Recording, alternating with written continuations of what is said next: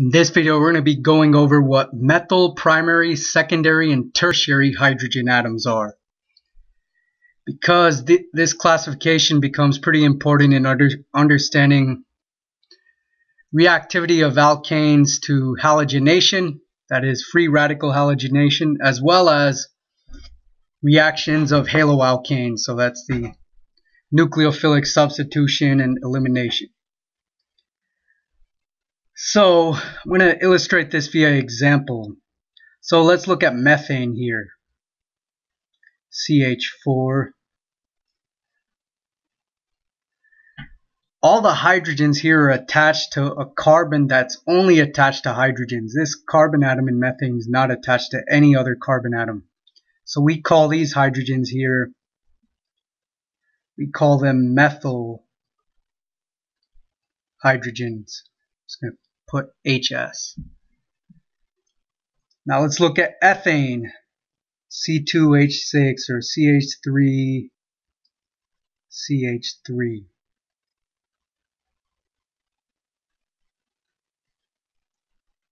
Now when you look at ethane, all the hydrogen atoms on this carbon, they're attached to a carbon that's attached to one other carbon atom. So the carbon atom that all of these hydrogens are attached to is only attached to one other carbon atom.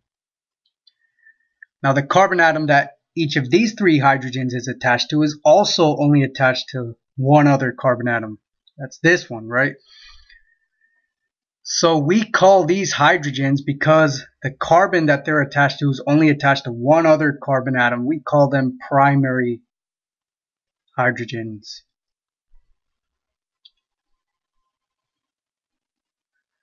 Now what about, let's look at a little bit more complicated example here.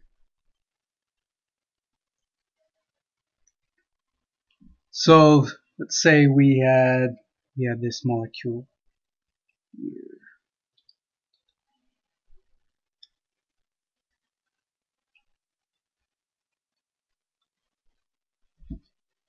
I'll pause it and finish drawing it. Okay, so what about this molecule here? These hydrogen atoms are attached to a carbon that's only attached to one other carbon. So these are primary hydrogens. There are three of them here. The two hydrogen atoms on this carbon are attached. This carbon here that's attached to these two hydrogen atoms is attached to two other carbon atoms, right? So these hydrogens here are attached to a carbon that's itself attached to only two other carbon atoms. So we call these secondary hydrogens, and should have put H's here. So these three hydrogens are primary because the carbon that they're attached to is only attached to one other carbon. These two hydrogens are secondary because the carbon they're attached to is attached to two other carbon atoms. Now what about this hydrogen here? Well, the carbon it's attached to is attached to 1, 2, 3 carbon atoms, right? So this one is a tertiary hydrogen, this hydrogen right here. Now these three hydrogens are attached to a carbon that's only attached to one carbon atom. You have to look at how many carbon atoms the hydrogens are attached to is attached to. I know that sounds like a tongue twister, but so you can't, if you're looking at these hydrogens here and trying to decide whether they're primary, secondary, tertiary, methyl, you can't look at this carbon and see how many carbon atoms it's attached to. You have to look at this carbon atom because it's the carbon atom the hydrogens are attached to. So these hydrogens here would be methyl, or sorry, they'd be primary hydrogens. This carbon's only attached to one other carbon atom. Now this carbon atom actually doesn't have any hydrogens attached to it. It's attached to 4 carbon atoms. So we don't have to worry about this one.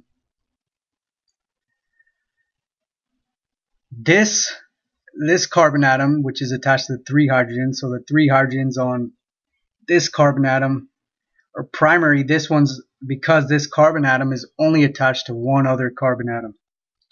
So primary. And hopefully you can see that these are also primary as well. So if you wanted to add up how many primary hydrogens this molecule has, well, it has 3 from this carbon, 3 from this carbon, 3 from this carbon, 3 from this carbon, and 3 from this carbon. So that's 3 plus 3 plus 3 plus 3 plus 3, 5 times. 3 times 5 is 15. This carbon's attached to 2 secondary hydrogens. The hydrogens attached to this carbon, attached to a carbon that's attached to 2 carbons, right? So these are secondary. These are the only 2 secondary hydrogens in this molecule. So there's 15 primary hydrogens. There's 2 secondary hydrogens. This should be uppercase H, lowercase s. And there's only 1 tertiary hydrogen.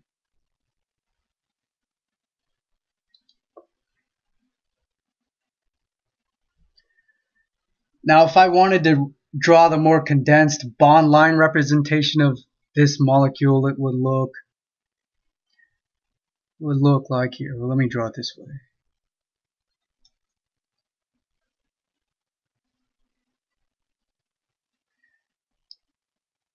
It would look like this. And you can tell the hydrogens attached to this carbon are primary because this carbon's only attached to this one.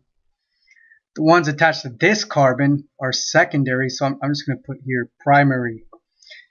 Ones attached to this carbon are secondary. This carbon's attached to 2 carbon atoms. The ones attached to this carbon are tertiary because this carbon is attached to 1, 2, 3 carbons. And the one attached to this are primary, right?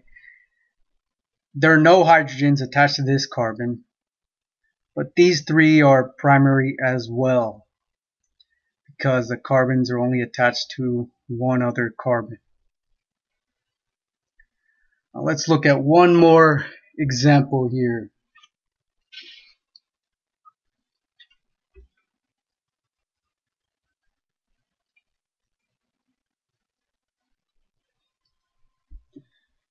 Okay, so the hydrogens attached here, remember we just fill in hydrogen so that carbon would have 4 bonds attached to it. So there'd be 3 here, 2 here, 2 here, and so forth.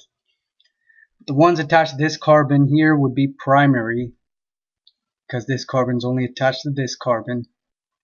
The ones attached to this carbon would be secondary. This carbon's attached to 2 carbons, this one and this one, right? Ones here would also be secondary for the same reason. This carbon has no hydrogen atoms attached to it.